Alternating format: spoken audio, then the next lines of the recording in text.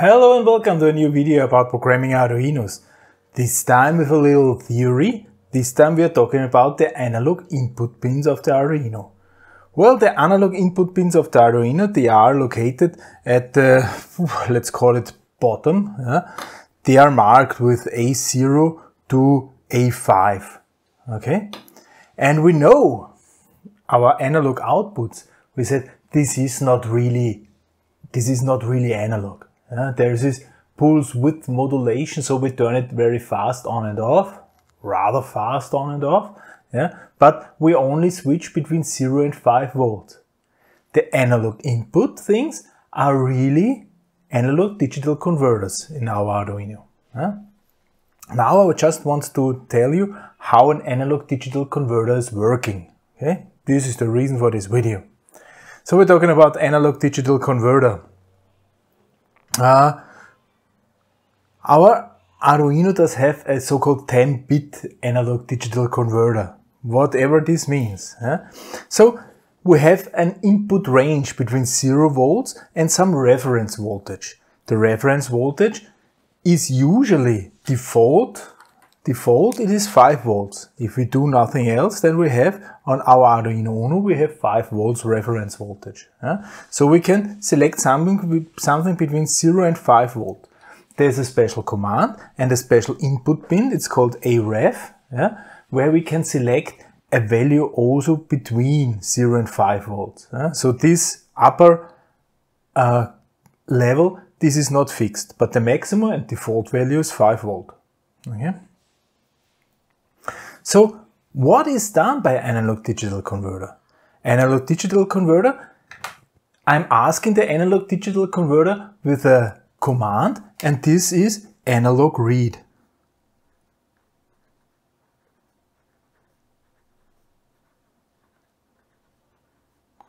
And then there is the pin number. The pin number is something between 0 and 5 because it's 6 analog input pins. And the return value of this analog read command is some number. What does it mean, this number? Well, if the input is within a range between 0 and a certain value, the number is 0. So we have here the number is 0, which I'm getting back of this analog read. If we have then in the next area, which is of the same broad, so it's the next class simply, so we're dividing this total range into classes, equally spaced classes. Then the next one would be then value number 1, and the next class, same size again, would be then value number 2, and so on. Okay, so every new class the input voltage is in, we get a higher number. And how does it look like at the top? So here, the gray one, here we have one last class. Here we have the class before the last class. What is the maximum number? What value do we have got here? This is the maximum value. This is one below the maximum value. And I first said our Arduino is having a so-called resolution. Resolution.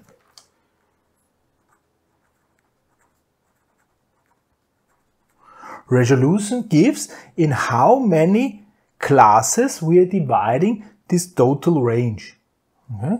And the resolution of our Arduino is called 10-bit. What does it mean? We're getting out a 10-bit number. Okay? And with a 10-bit number, 10 binary digits, we can display a number up to 2 raised by the power of 10 and these are 1024 different classes. So we are dividing this in 1024 different classes. The first class is 0, so the last class is 1023. Okay, this is 1022, and we're going down. So we are dividing these 5 volts into 1024 different classes. What does it mean? If you divide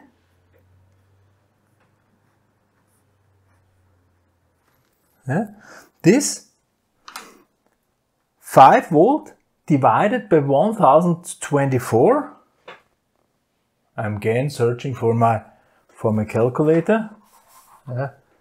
Luckily I know it by the top of my head, but this is around 4, you can try it with your calculator, it's 4.88 millivolts. So every each class has a rod of 4.88 millivolts. In the first 4.88 millivolts we are getting 0. Then from 4.88 to 9. We have 1, and so on. Is this now high? No, this resolution is not really high.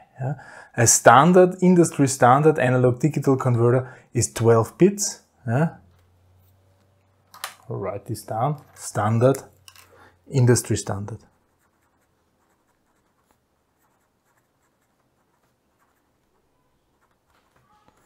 12-bit. This means 2 raised by the power of 12, and this is 4096.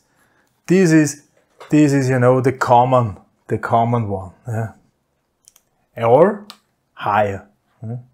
So it is not industry grade our Arduino, but this is not our assumption, right? What we expect, but we can read in analog values with a real analog digital converter and get out here values between 0 and 1023. This is basically how an analog digital converter is working. Get in a value and the result is a number reflecting the value from 0 up to the maximum resolution. Next time we will see this in an application. So next time we're reading really something in practically. For this time, thank you very much for listening. Goodbye.